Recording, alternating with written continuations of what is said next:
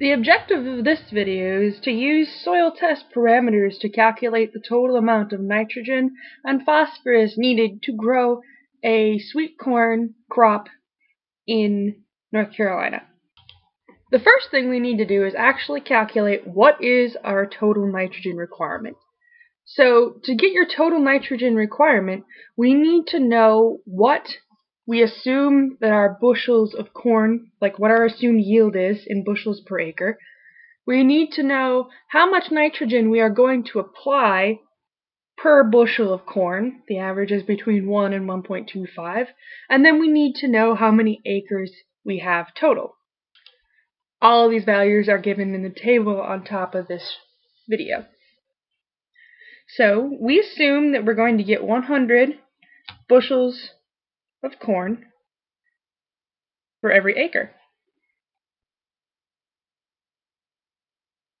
Pretty optimistic in some regions.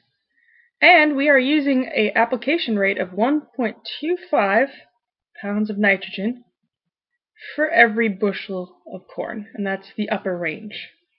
So that's number of pounds of N per acre, and then we have a total of 150 acres that we are planting. So that leaves us with our total amount of pounds of nitrogen, which equals 18,750 pounds. And this is plant available nitrogen, which means that it is the amount of active nitrogen we need in the crop to grow this plant. The next step we determine is how much stockpiled poultry litter is actually required. So for this, we know that we have a total that we calculated before, 18,750 pounds of plant available N. So in order to determine the total quantity of this stockpiled poultry litter that we're going to need, we need to know how much plant available N has per pounds of total nitrogen. And up here, we have this value that says poultry litter has a 65% plant available nitrogen ratio. So for every 100 pounds of nitrogen, 65 pounds are plant available. So that leaves us with the total amount of pounds of nitrogen that we are going to need. We then multiply that by the ratio, the pounds of N that are in the total amount of stockpiled litter. So for every 1 ton of litter, we have 36 pounds of N. When you multiply that all together, you end up with 801 tons of poultry litter needed to calculate or to get all of our plant available nitrogen. We now know how much nitrogen that we are going to apply to this. We are going to apply 801 tons of poultry litter. And we need to determine how much phosphorus is needed. If you look at this 85 or this P index of 82, it is in the range that is not responsive to treatment. So we need 0 pounds of P for our crop. However, if you look at your poultry litter, there's 54 pounds of P in each ton of fertilizer.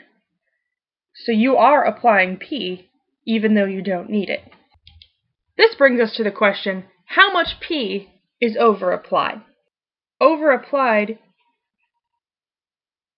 equals the pounds of P we are applying minus the pounds we need. And in this case, we already know that it's 0. We don't need anything. So anything we're applying is going to be over-applied. So we have 801 tons of litter over our 150 acres. And we need to multiply that by our amount. There's 54 pounds of P2O5 in every 1 ton of litter. So there's 288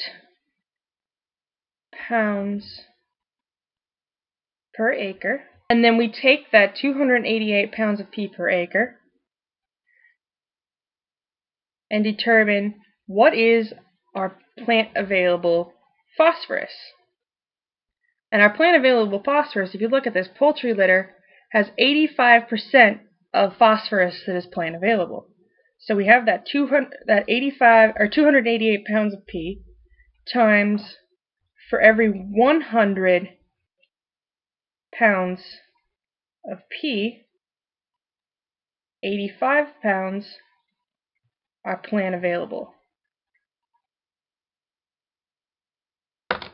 So that equals a total of 245 pounds of P applied.